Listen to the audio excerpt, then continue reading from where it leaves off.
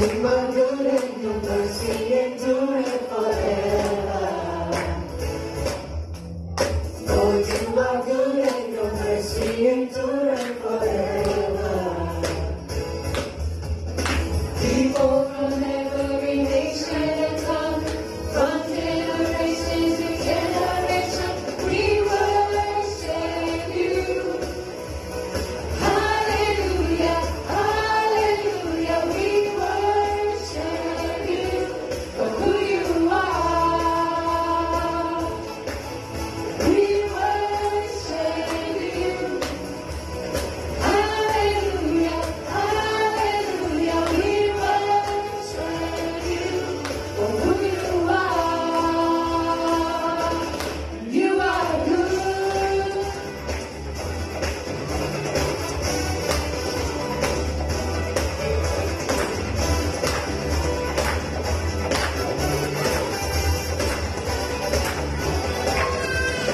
Lord, you are good and your mercy endureth forever. Lord, you are good and your mercy endureth forever. People from every nation and tongue, from generation to generation, we worship you. Hallelujah, hallelujah, we worship you for who you are. We worship you.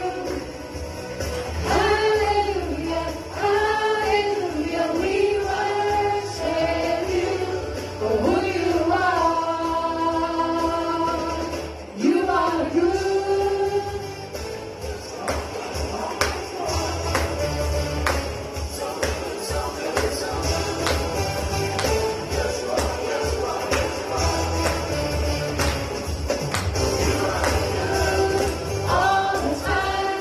All the time, you are good. You are good. All the time, you are good. You are good. All the time, you are good. You are good. All the time, you are good.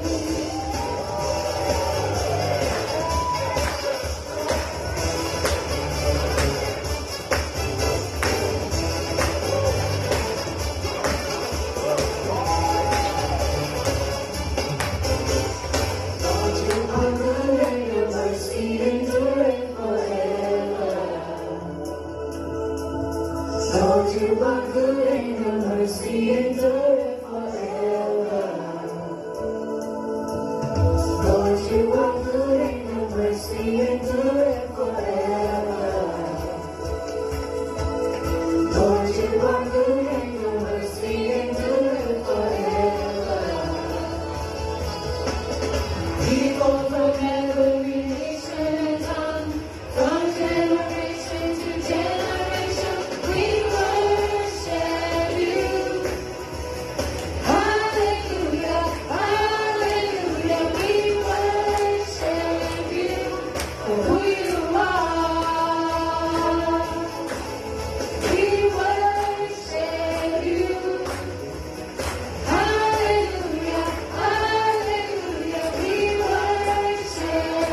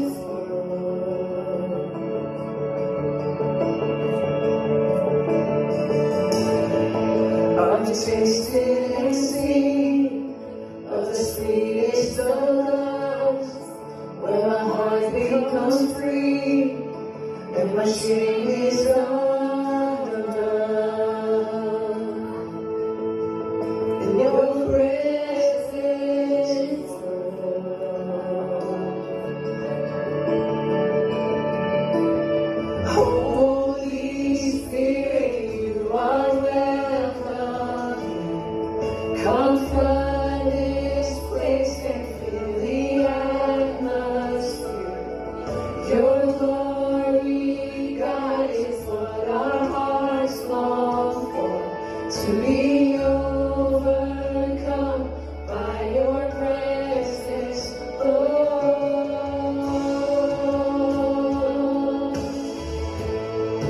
Your presence,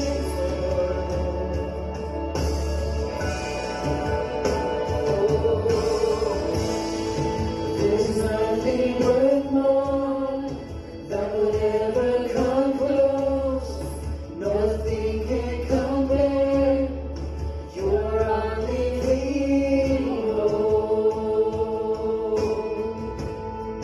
Your presence,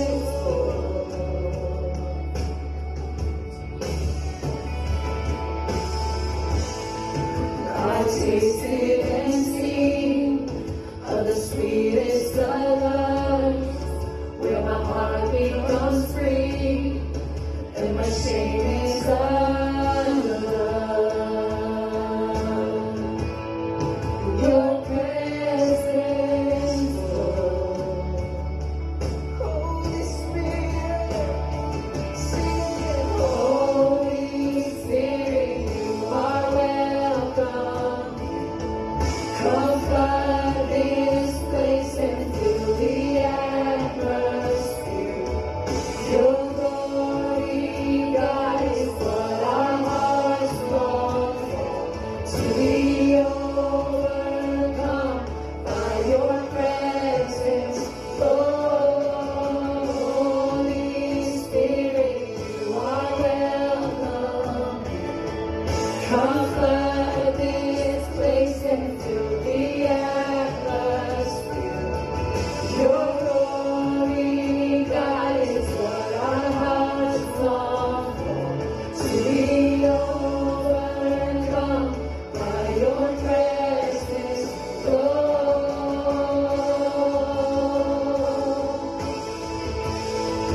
Your presence,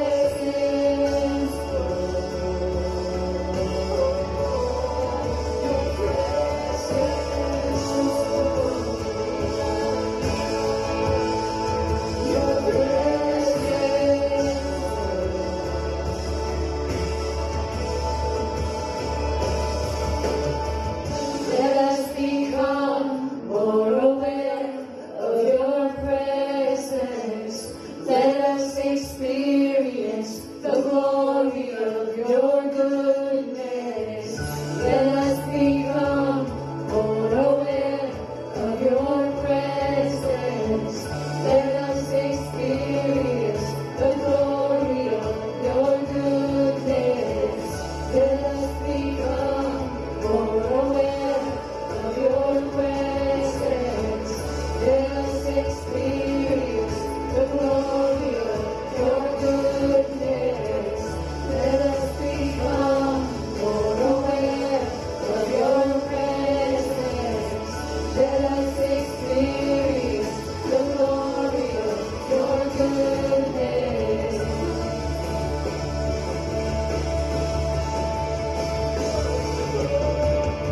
Holy Spirit, you are welcome here. Come flood this place and fill the atmosphere. Your glory, God, is what our hearts long for. To be overcome by your presence, Lord.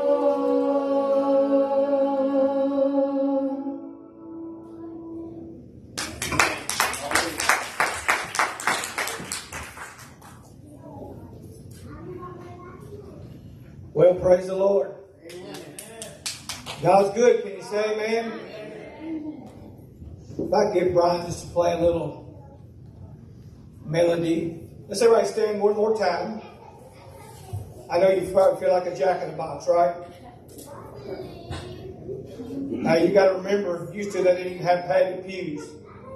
They probably didn't even have seats. They were probably so excited about Jesus that they couldn't sit down. Amen. They probably were so full of God that the only time they sat down was when it was time to lay down. Can you say amen? So at this time, I just want you to give you the opportunity to bring your tithes, your offerings, and your gifts. And just go around, even if you don't have a gift to bring or a tithe, just go around and shake somebody's hand. Just love on somebody. Amen. Is that all right? Hallelujah. Sister Natalie, since you're close to the front, can you take that and give it to Sister Jackie for me? Thank you so much. You have your Bibles, and I hope that you do. If not, get your phone out, get on the Bible, get on Snapchat, get on the Word. Can you say amen? Let's go to Matthew, the 25th chapter. Very familiar scripture. We just come up with a theme about 15 minutes ago for camp. And that theme is reclaiming the fire. Amen. But I hope it's okay if I go ahead and start that today. Amen. Amen. Matthew, the 25th chapter. If you'd be so kind to stand with me as we read the Word of God together. We'll read the first 13 verses. Then shall the kingdom of heaven be likened unto 10 virgins, which took their lamps and went forth to meet the bridegroom. And 5 of them were wise, and 5 were foolish. They that were foolish took their lamps and took no oil with them. But the wise took oil in their vessels with their lamps. While the bridegroom tarried, they all slumbered and slept. And at the midnight there was a cry made, Behold, the bridegroom cometh, go ye out to meet him. Then all those virgins arose and trimmed their lamps. And the foolish said unto the wise, Give us of your oil, for our lamps are gone out. But the wise answered, saying, Not so, lest there be not enough for us and you. But go rather to them that sell and buy for yourselves. And while they went to buy, the bridegroom came. And they that were ready went in with him. When they that were ready went in with him to the marriage, and the door was shut. And afterward came also the other virgins, saying, Lord, Lord, open to us. But he answered and said, Verily, I say unto you, I know you not. Therefore watch. Watch therefore. Ye know the stroke in her life. And he began to think about all the things that we encounter and go through on planet Earth. And he began to think about the day that we would see Jesus. Now listen, I believe that everything that God did, I believe God declares that we're to be healthy and whole today. I'm not waiting to be healed. The Bible says I am healed. Can you say amen? I'm not waiting for a healing. I've already got healing. And I'm not going to need healing when I get to heaven. Can you say amen? That really bothers me when people say, well, bless God, when they die, they got their ultimate healing. No, they got Jesus. Can you say amen? We don't need healing in heaven. We'll have a glorified body. But when we think about there'll be no more sorrow in heaven, isn't that good news today? Because we live in a world that is full of sorrow. You just watch the news in the last couple of weeks, right towards the end of the school year was rolling down. A demonized lunatic walked into an elementary school and gunned down children at free will. What sorrow that town must be facing. What sorrow families are facing, knowing the tragedy and heartache and not knowing what they're going to be able to buy groceries and pay their bills and all these things. But I got good news for you today. When you live in the economy of God, I don't have to worry about what I'm going to eat. I'm not worried if I'm going to have gas. Come on, somebody. Y'all going to have to help me preach in here today. That people suffer sorrow for being alone. There's people in this room today that are probably lonely. There's people that are married that are lonely. There's people that belong in big groups and be around people all the time, but they're sorrowful because they're lonely. There's people that are lonely, and there's people that are sorrowful because their spirits have been crushed, they've been hurt, they've been abused, they've been neglected and put down. And we see that there's nothing around us but sorrow. People are sorrowful because of disappointment and letdowns in their life.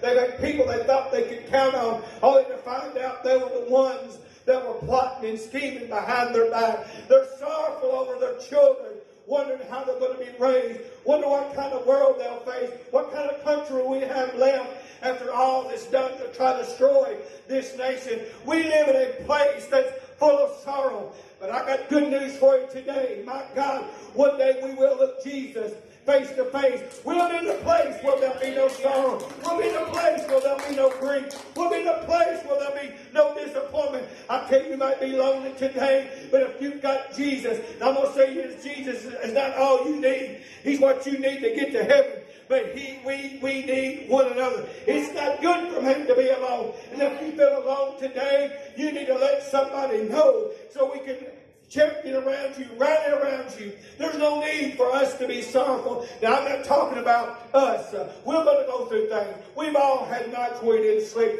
We've all been like David, where our tears were our constant companion. We've been like David, where our tears soaked our couch. But one day, come on somebody, there'll be a place that you and I will not sorrow anymore. Come on.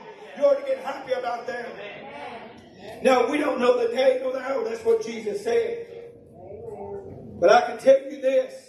It is definitely closer today than it was yesterday. Amen. But he didn't say we couldn't know the season. Amen. He didn't say we couldn't know the time frame, the year. Come on, somebody. He said you're not going to know the day nor the hour. I believe that Jesus, the body, I'm going to probably get ahead of myself and just forgive me if I do. That's all right, ain't it? Yeah. You know, when we look, and listen again, I'm not here to debate any time frame as to when we're leaving. That's the problem with much of the church world today, is they all about loving their departure. When we're going to get out of here. But that's what the Bible says. It says those that love his appearing. Yes. Who you looking for? What boat you getting out of here on? Or when he comes back? I'm looking for Jesus. Can you say amen? But I want you to know, we got the Bible. It's our instruction book. It's what we look to. The Old Testament, Paul said, was our schoolmaster, is it not? Well, I noticed this before Sodom and Gomorrah was destroyed. God communed with Abraham about the plot that was about to take place down in Sodom and Gomorrah. Can you say amen? I know before the earth was destroyed with a flood, he consulted with Noah. Can you say amen? I believe that God's people, those that are the true bride, I'm not talking about the whore church. Amen. I'm not talking about the cold, backslidden, indifferent, compromised, weak-kneed church. I'm talking about the bride of Christ. Listen, there's very little that I do that I don't consult my bride with first. Can you say amen?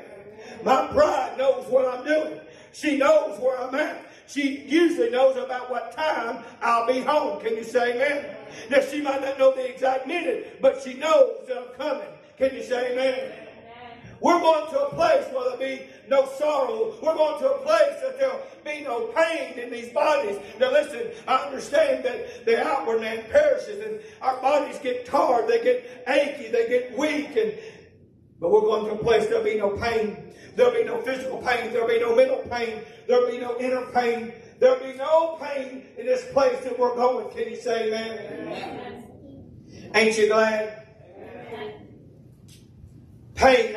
Listen, I'm going to tell you flat-footed today, ministry, whatever that may look like in your life, sometimes it's painful. Amen. It's painful when I see people at one point in their life be on fire for God. Amen. And walk away from Christ. Amen. It hurts. Amen. But I'm reminded of what Paul told Timothy. The Spirit speaketh expressly, amen, that in the latter days many shall depart from the faith, amen, giving heed to seducing spirits and doctrines of devils. Can you say amen? Amen. We talk about a third awakening, a great revival that's going to come. And yes, I believe the bride of Christ will be illuminated and light with the power of God like the church has never seen. But at the same time, they will be a falling away. There'll be a separation of churchgoers in the body of Christ. There'll be a separation between the lukewarm and the hot. Somebody say amen. Amen. There'll be no pain in this place. Amen. There'll be no pain of losing a loved one. There'll be no pain of disappointment and despair that we all deal with, and there'll be no tears. In Revelation 21:4, says this, and God shall wipe away all our tears from our eyes. There shall be no more death, no sorrow, no crying, neither shall there be any more pain, for the former things have passed away. That is a promise. Amen. Listen, God, it says, and God shall wipe away your tears. You got to get your head around that this morning. Amen. God Himself is going to wipe away your tears with His very own hand. The same hand that wrote in the plaster in the book of Daniel. The same hand that wrote with his finger the 10 Commandments. The same hand that in Joshua was holding a sword and declared that he was the captain of the Lord's host. The same hands that formed Adam out of the dust will wipe away your tears. The same hand that blessed and touched the little children. The same hand that pulled Peter up out of his drowning as he was sinking. The same hand that broke the bread and blessed the cup and will wipe away your tears. Oh, I can't get no help in here. Amen. The same hand. The same hand that lifted Tabitha off her deathbed. The same hand that was nailed and pierced at Calvary will wipe away your tears. The same hand that Thomas stuck his hand into will wipe away your tears. Amen.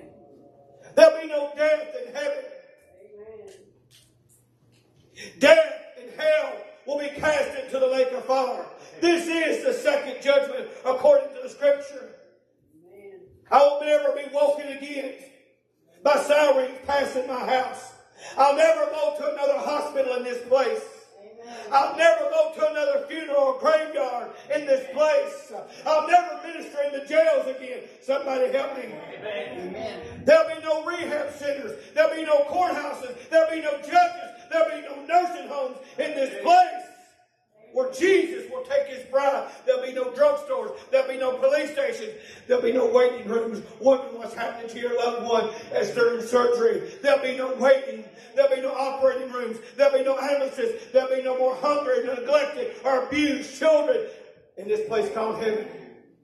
Hallelujah. There'll be no war. Amen. There'll be no hate. There'll be no jealousy. There'll be no failure. There'll be no anger. There'll be no revenge. And there will be no fear in this place. Amen. Isn't that good news? Amen. But there'll also be no foolish virgins. Amen. Yeah.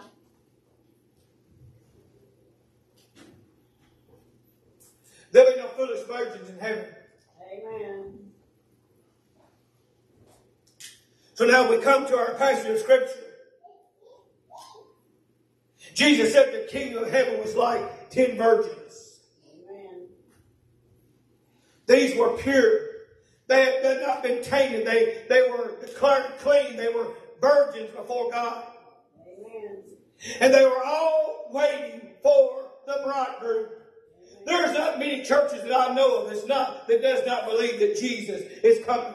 I was a heathen for most of my life, and I still believe Jesus was coming back one day. Amen. I lived like hell and believed that Jesus was coming. How foolish was I? Amen.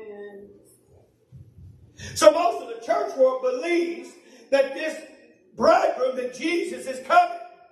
And they were all waiting for His appearing. They were waiting for His return. But 5 of them were wise and 5 of them were foolish. Amen. And the 5 wise took enough oil in their lamps. They all had lamps. They all had vessels to carry and hold oil. But only 5 of them took oil to keep their lamps burning. Now this is where the church is today, folks.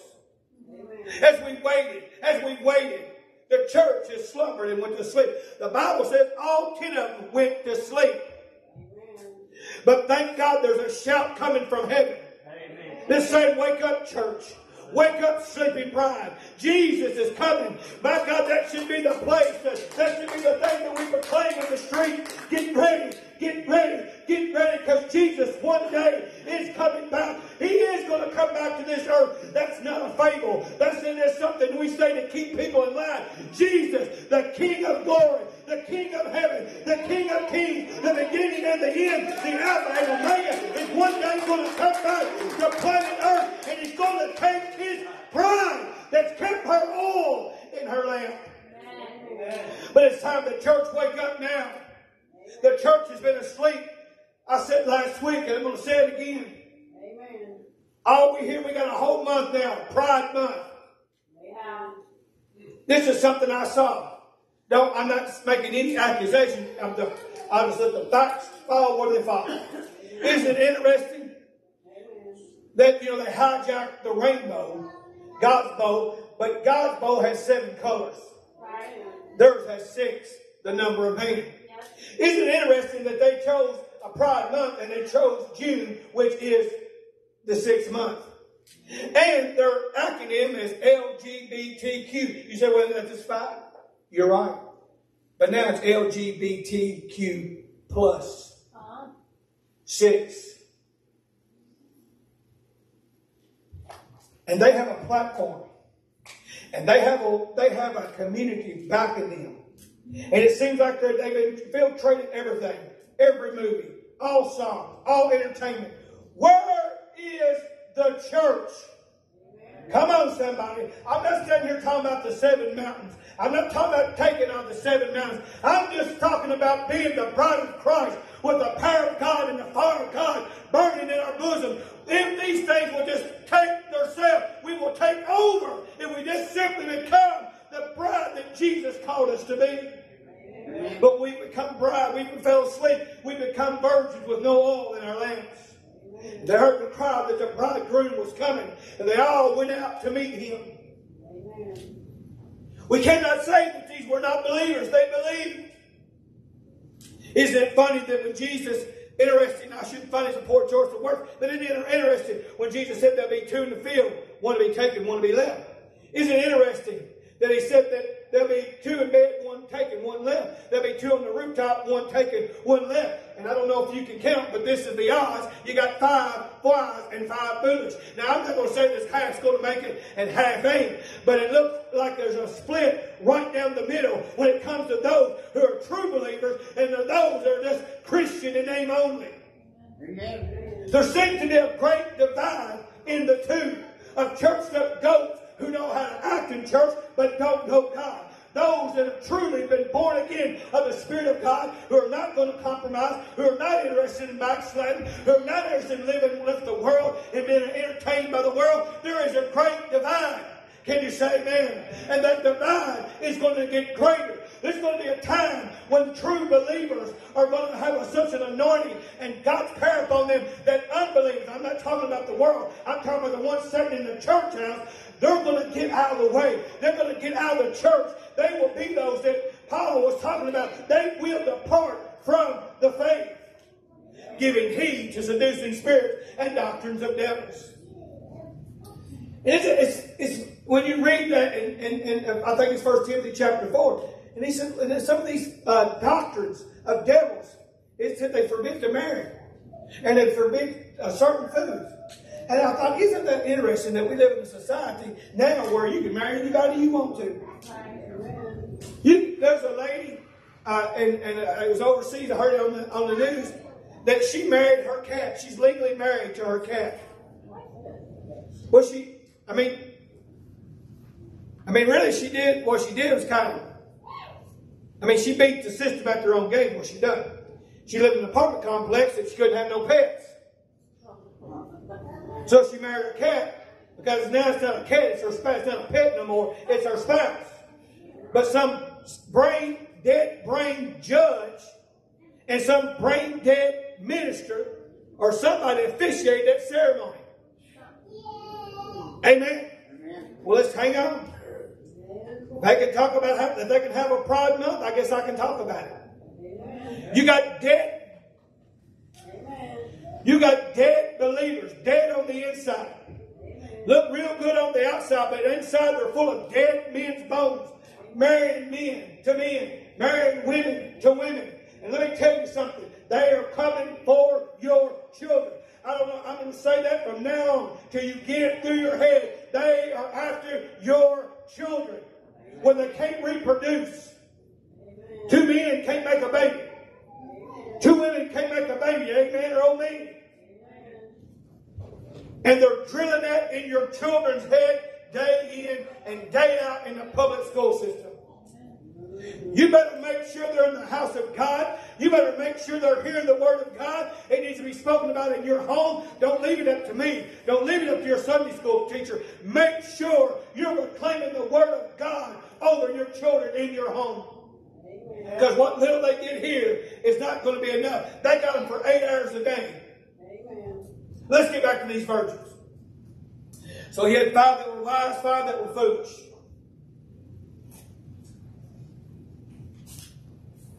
And they heard that he was coming, the bridegroom was coming. And they all woke from their slumber. And they trimmed their wig. The Bible says they trimmed their lamps, but they trimmed their wig. There's only one reason you trim your wig. And so that's so your light can burn brighter and clearer and hotter. That's the only reason you trim the wig. And so your light will be brighter. They had the concept of letting this little light shine. They had the concept that they were the light of the world, but they had no oil. See, there's a lot of people who have all the right concepts and all the right beliefs about God, but they have no oil. Amen. Now, I don't know where my assistants went this morning, but those that said they were going to help me, I need you to come now. And it looks like I've only got where they all at. So let me give you this little analogy. Because the reason I want to do this is because most of these young kids don't know a single thing about a lamb. They don't know a single thing about a lamb. Yeah, you. Chelsea, Shayla, are you listening? Well, come on. Dylan, I need you up here. So just bear with me this month. Now, I want you to be easy with this. This is my grandmother's. You break it, I might cry. Do not drink this. This is not water. Don't spill it in. Where's my other helper? Now that I had 4. Anna, Allie, one of y'all want to come? Other you want to come? No? Okay. No? No, do not touch this. Don't touch that. And don't be trying to like this. You hear me? You sure? We'll pick it up. So, we know that man is a triune being. We know that we are vessels. Right? Man is triune. He's a spirit. He has a soul and he lives in a physical body or a vessel. Right? And there's some vessels of honor and some of dishonor. Now, the inner man is this wick. Your inner man is dead until it's born again. It has no oil. You can set and light this thing and it'll simply just burn up. But when you become born again, God comes along and He begins to pour His oil into you. He pours His Spirit, His oil. You better move it because I will. I'll try to pick it up and drink it. Then this wick becomes saturated with the oil that God has poured into the vessel. Oh, I'm missing something. Yeah, here it is.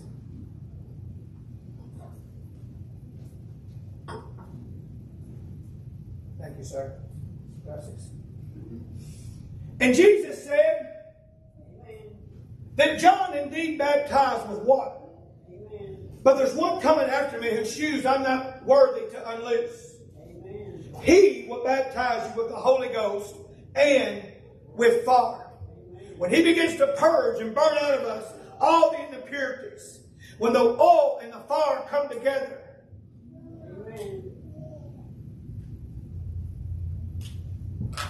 we have a vessel. We become the light in the dark world. See, the problem wasn't that they weren't expecting. The problem was that they weren't ready. The problem was they were dark and there wasn't a light to the world. They had let their oil go out. They had let Satan blow out their light. They had let the oil escape from their vessel. You may be seated. Thank you. Amen. Give him a hand clap of cheers. They went out, and the 5 wise were letting their lights. They trimmed their wicks, and that's only the foolish. But they all realized in that moment, the 5 foolish, that they had no oil. They tried the light. They tried to get a praise song going. They tried to get something going, but there was nothing inside of them. They was trying to get a shout, and there was no shout. They were out of oil. But the 5 wise had oil in their lamps, and they were lit. And they shine bright. Amen. And they were told, the 5 foolish, we can't share our oil. Amen. We would love to, but if we share our oil, you're not going to have, nobody's going to have enough. Amen. So they say, go and buy where they sell and get your own oil. Amen. And that's exactly what they did. It wasn't that the oil was not available. It's that they didn't have it. Amen. Because they were still able to go buy oil. But the problem was they bought too late. Because while they were gone to get the oil, the bridegroom comes. Amen. And he takes them into the chamber. I've always found this very interesting.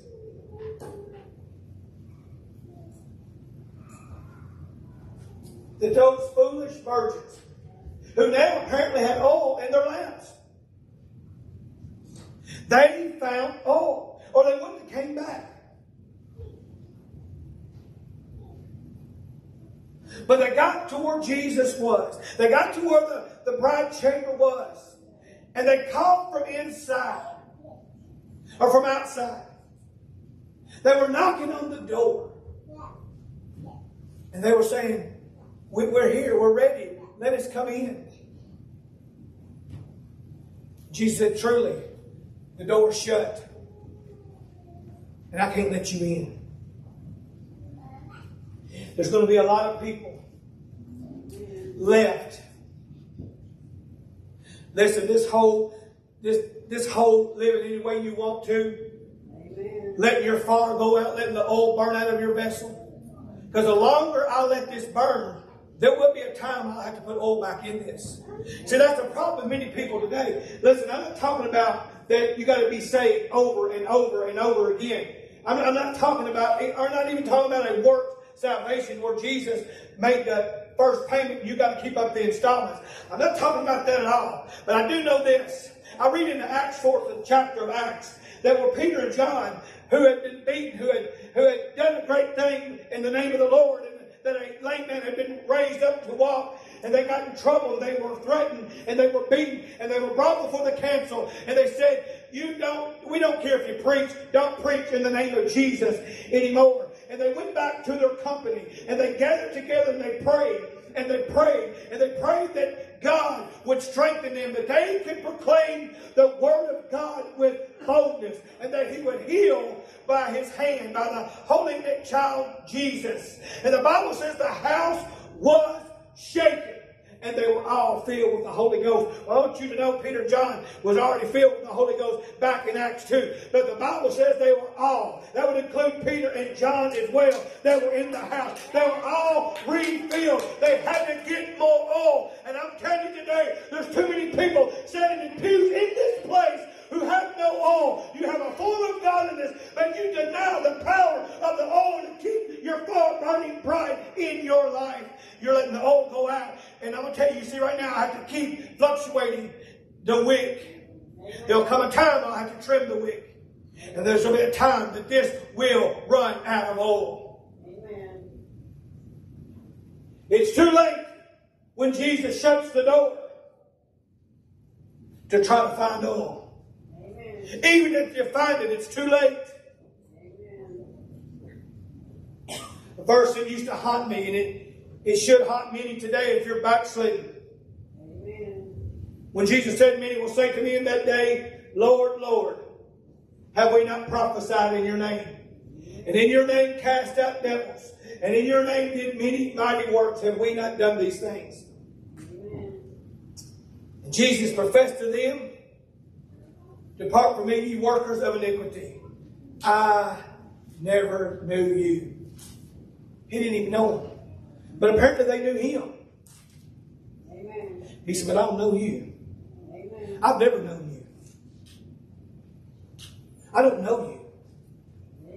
And there's too many people sitting in churches all over today that will come in, they'll get their ears tickled, they'll feel good about themselves, and some may actually get convicted and repent, but not have a true change. They'll go right back out, and not today, but sometime by next week, and do the same thing they were doing, or maybe even worse, because there's never been a fire that's lit. They've had their conscience seared, and they do whatever they want. God turns them over to a reprobate mind who acknowledge God, they recognize God, but don't recognize Him as God, and they begin to worship man. And four-footed beasts. They just think for the perverts, that's all that take pleasure and they do such.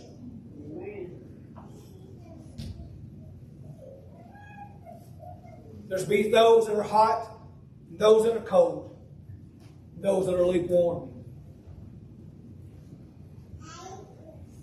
You know, it was so long ago where every home, even as I was a kid, every home I ever remember going into had a coal oil lantern.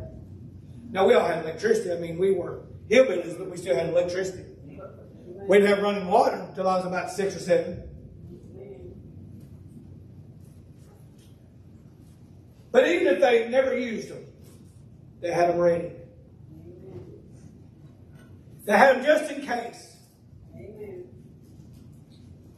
And they didn't wait till the electricity went out to decide to find oil to pour in it. The oil was in it. The wick was trimmed. It was ready to go. All it needed was a spark. Now, I don't know about how this lighter's made, but I can tell you it's very similar to how this lantern is made. I definitely know how a Zippo's made. They had a wick, and they had that fuel in them. But when the fuel goes out, you can spark and spark and spark and spark, and nothing's going to happen. You must keep oil in your lantern.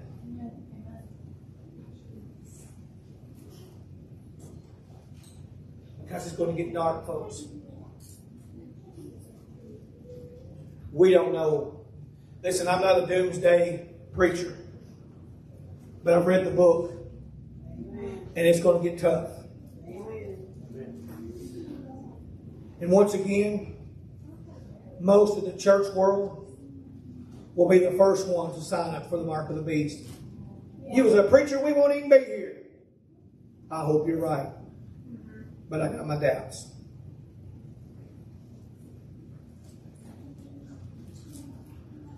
Because the love of money is the root of all evil. See, you can go along for a while. But one day your lamp will run out of oil unless you get it refilled. I wonder today how many need a refill. We're almost to a flicker. See, this wick needs trimming already. See, I can bring up the wick and get a big old flame.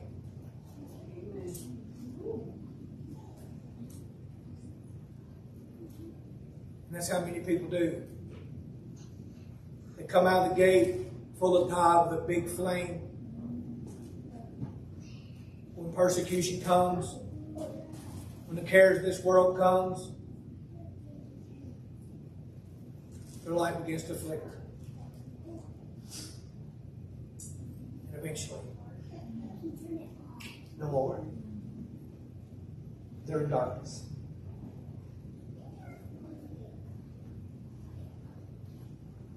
I wonder today,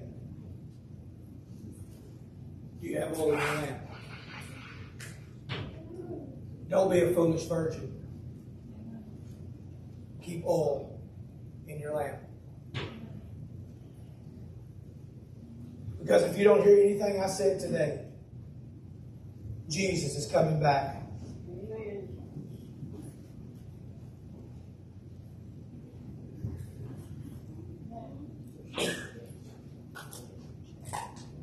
It's easy to see who has the oil and who don't.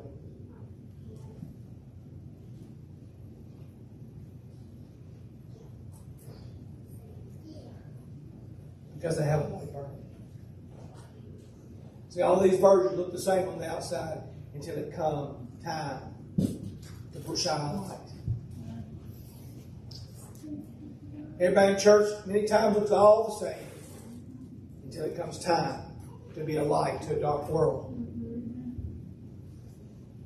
Worship team, if you have something, you can come at this time.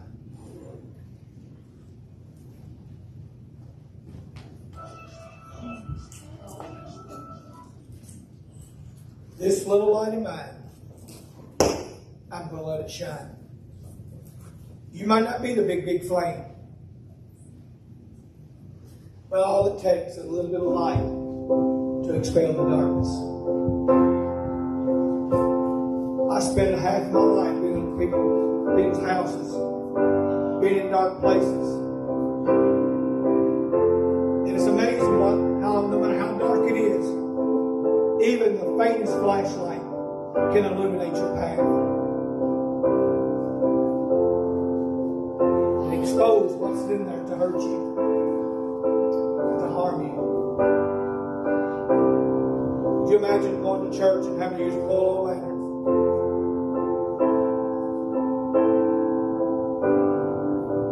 Better yet, can you imagine surviving what's going to come without oil in your lantern? You're not going to make it. You won't make it, I'll just tell you. You'll cave in, you'll give up. As many will depart from the faith, giving heed to seducing spirits and doctrines of devils.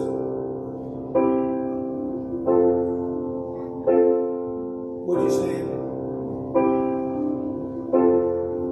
The Bible says if judgment begins, this is first started in the household of faith.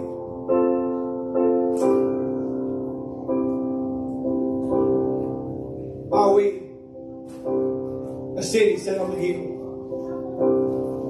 Nobody likes a candle. Nobody likes a lantern that hides it. These were set up high to bring illumination to the places that were dark in the home.